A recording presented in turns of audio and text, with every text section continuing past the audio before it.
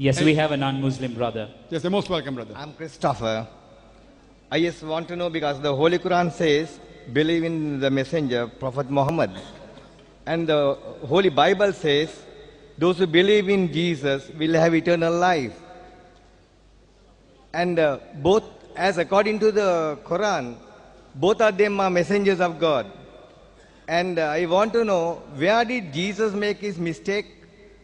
That means, where did he make any mistake that he is unable to save the people? Brother, that's a very good question. The Quran says, believe in Muhammad sallallahu alaihi wasallam, Prophet Muhammad, peace be upon him. Bible says, believe in Jesus, he will give eternal life. So where did Jesus make a mistake? So according to the Quran, both of them, where did he make a mistake? Brother, Jesus Christ, peace be upon him, never made any mistake. It is the church which made a mistake. According to us, Jesus Christ, peace be upon him, is one of the mightiest messengers of God. When Jesus says that I am the way, the truth and the life, no man cometh unto my Father but through me, is correct. That means you are the messenger of God. Same thing what Prophet Muhammad said. At the time of Jesus, peace be upon him, according to Gospel of John, chapter number 14, verse number 6, Jesus Christ, peace be upon him, said, I am the way, the truth and the life. No man cometh unto my Father but through me. That means if you follow the teachings of Jesus Christ, peace be upon him, you will go to your Father. That means you will go to Jannah, you will go to paradise. Eternal life means paradise. Similarly, if you today, but Jesus Christ also said, I have many things to say unto you, but you cannot bear them now. Gospel of John chapter 16, verse number 7. For he, when the Spirit of truth shall come, he shall guide you unto all truth. Talking about Prophet Muhammad, peace be upon him. So today as a Christian, if you really love Jesus Christ, peace be upon him, you have to follow the teachings of Prophet Muhammad, peace be upon him.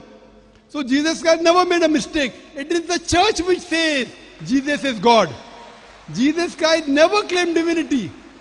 As I mentioned earlier, if any Christian can point out a single unequivocal statement, a single unambiguous statement, where Jesus Christ, peace be upon him, himself says that I am God, or he says worship me, I am ready to accept Christianity. It is the church which has a mistake.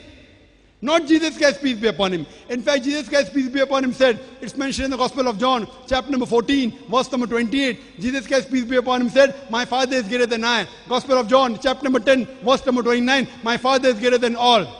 Gospel of Matthew, chapter number 12, verse number 38. I cast out devil with the Spirit of God. Gospel of Luke, chapter number 11, verse number 20. I with the finger of God cast out devil. Gospel of John, chapter number 5, verse number 30. I can of my own self do nothing. As I hear, I judge, and my judgment is just. For I seek not my will, but the will of my Father. Anyone who says, I seek not my will, but the will of Almighty God, is a Muslim. Jesus Christ, peace be upon him, was a Muslim. He never claimed divinity. And it is clearly mentioned in the book of Acts, chapter number 2, verse number 22, that ye men of Israel, listen to this. Jesus of Nazareth, a man approved of God amongst you by wonders and miracles and signs, which God did by him, and you are witness to it. A man approved of God amongst you by wonders and miracles and signs, which God did by him, and you are witness to it. So never did Jesus Christ, peace be upon him, claim divinity. And Jesus Christ, peace be upon him, was never wrong. It is the false understanding of the Bible.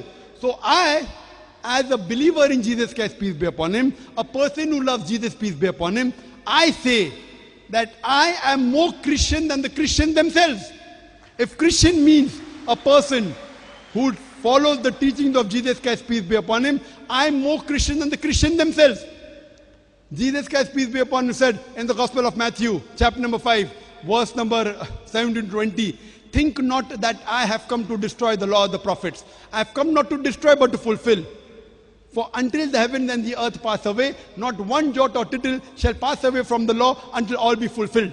For whosoever shall break one of the least commandments and teach men to do so, shall be called least in the kingdom of heaven. And whosoever shall keep the commandments and teach the same will be called great in the kingdom of heaven. Unless the righteousness of the scribes and the Pharisees exceeds the righteousness, unless your righteousness exceeds the righteousness of the scribes and the Pharisees, in no way shall you enter the kingdom of heaven. So Jesus Christ, peace be upon him, said, you cannot break a single law or a tittle of the Old Testament.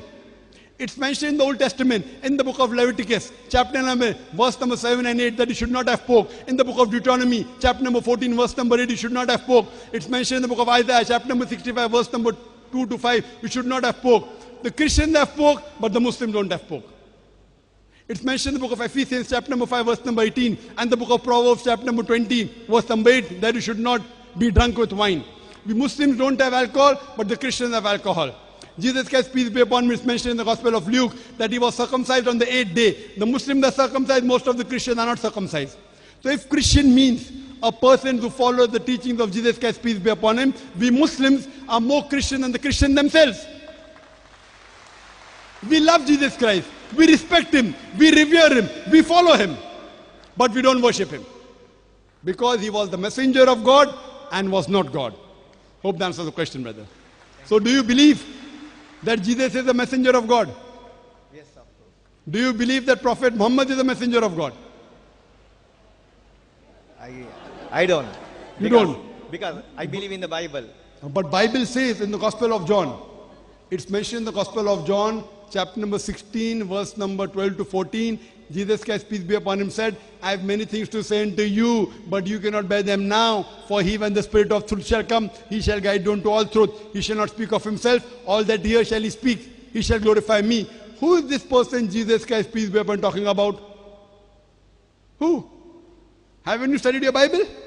Yeah, no, he has spoken about the Holy Spirit of the Lord. Okay, very good. That means you know your Bible now. You are saying this Spirit of truth, what Jesus Christ is speaking about is the Holy Spirit. Go a few verses before. Gospel of John chapter 16 verse number 7. It says that it is expedient for you that I go away. For if I go not away, the Comforter shall not come. The criteria for this Spirit should come is Jesus Christ, peace be upon him, should depart. For if I go away, shall I send him? The Holy Spirit was already there before Jesus Christ, peace be upon him, came. He was also there when Jesus Christ, peace be upon him, was there. He was there in the womb of Elizabeth. He was there when Jesus was being baptized. So how can this be the Holy Spirit? Tell me. That means you don't understand the... Jesus Christ, peace be upon him, said, for if I go not away, the Comforter shall not come. For if I go, shall I send him? So the requirement of the Spirit of truth should come is that Jesus Christ, peace be upon him, should depart. When Jesus Christ is there, this Comforter cannot come. Holy Spirit was already there when Jesus was there. So how can you say this prophecy refers to the Holy Spirit, my dear brother? Can you help me to understand the Bible? Yes. It doesn't refer to the Holy Spirit. It refers to Prophet Muhammad, peace be upon him. And his prophecy is also mentioned in the Old Testament, in the book of Deuteronomy, chapter number 18, verse number 18. In the book of Deuteronomy, chapter number 18, verse number 19. It's mentioned in the book of Isaiah, chapter number 29, verse number 12. In the Song of Solomon, chapter number 5, verse number 16. In the New Testament, Gospel of John, chapter 14, verse 16. Gospel of John, chapter 15, verse 26. Gospel of John, chapter 16, verse number 7. Gospel of John, chapter 16, verse number 12 to 14. All these references are talking about no one but Prophet Muhammad, peace be upon him. I have given a talk on Prophet Muhammad sallallahu alaihi wasallam in the Bible.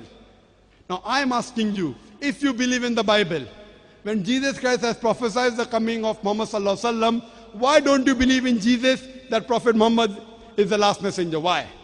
That means you believe half the teachings of Jesus Christ not complete? Because the teaching says, I'll send you a comforter. But Correct. he never mentioned about a person or any name was indicated on Okay, there. Song of Solomon, chapter number 5, verse number 16. I'm quoting in Hebrew. Hikkum amitakim vikulli Muhammadim zaydudi wa zairai baina Jerusalem.